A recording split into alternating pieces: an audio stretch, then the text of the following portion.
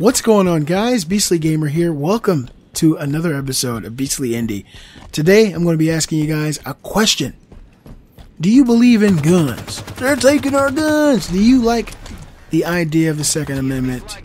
Do you think that it's important for Americans to have the right to bear arms? Or are you in the mindset that the way that America's going and the world is going, that guns in general need to be removed from the populace of the public and given to figures of authority? Let me know in the comments.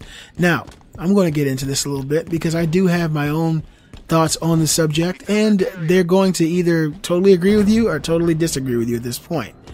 I am 100% into the mindset that we reserve the right to bear arms.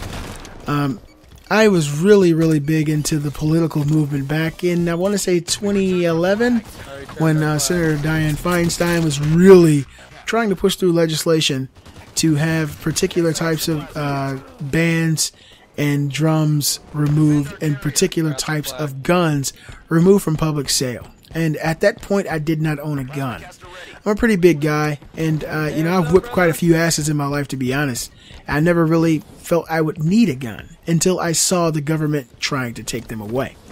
And whenever you see the government trying to take away your ability to protect yourself and your property, that should give you some kind of red flag that you need to be prepared just in case something bad happens.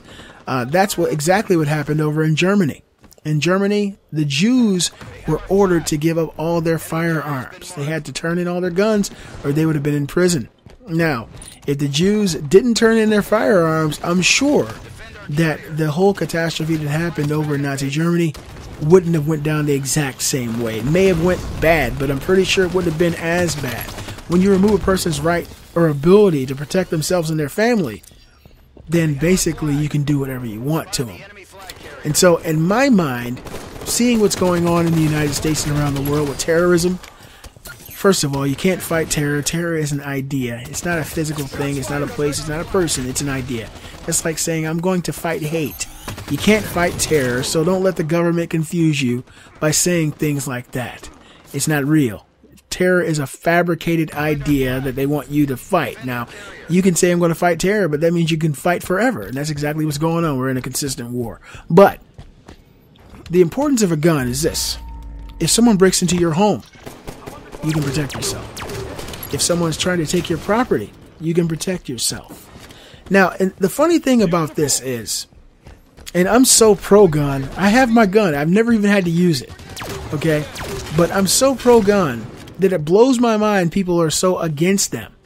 Why would you be for the government removing the guns from the population of law-abiding citizens? The thing that really blows my mind is people like Piers Morgan. Thank God Piers Morgan is not on TV anymore. I hated him. Oh my God. But these people in the media who are so against guns, they want the guns taken away from law-abiding citizens. Take the guns from the law-abiding citizens, and who has guns left? Who's left with guns then? Criminals. Do you think if they passed a law that said, bring in all your guns, bring in these particular types of weapons, these types of clips, bring this stuff in and turn it in, if you don't, you're going to go to jail? Do you think that criminals will actually listen? Of course not.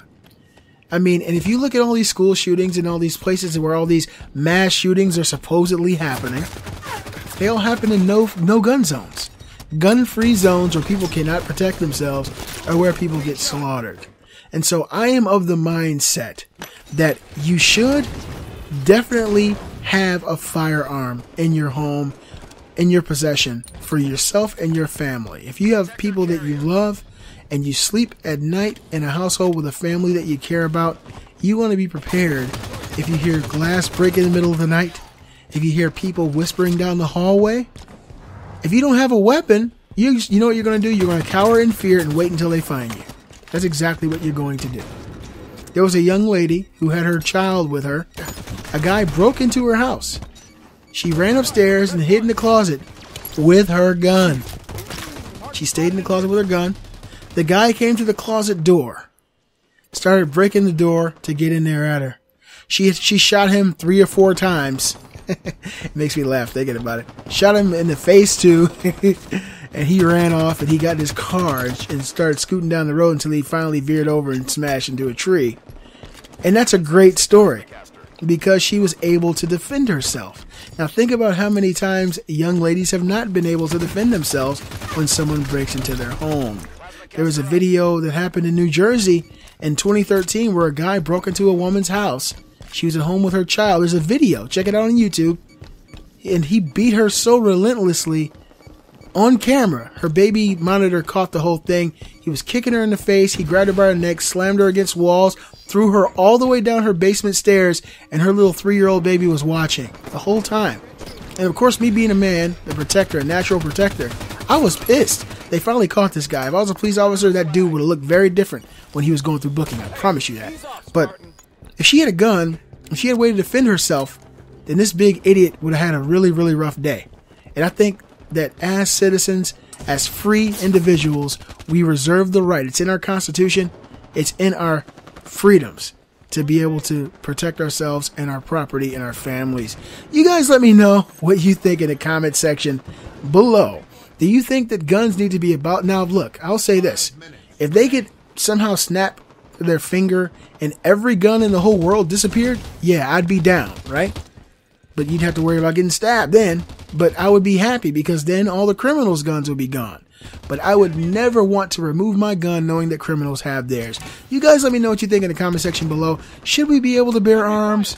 Are you down with the government trying to take yours? I mean, they do have these FEMA camps all over the country now. If they do push forward legislation that removes our guns, who knows who might end up in those camps? Just saying. Hope you guys enjoyed the video. If you did, give a thumbs up, show support for the Beastly Gamer channel, and definitely subscribe. Be sure to leave your comment in the comment box below. Let me know how you feel about guns. I'm interested to know. I'm the Beastly Gamer, and I'll see you guys next time.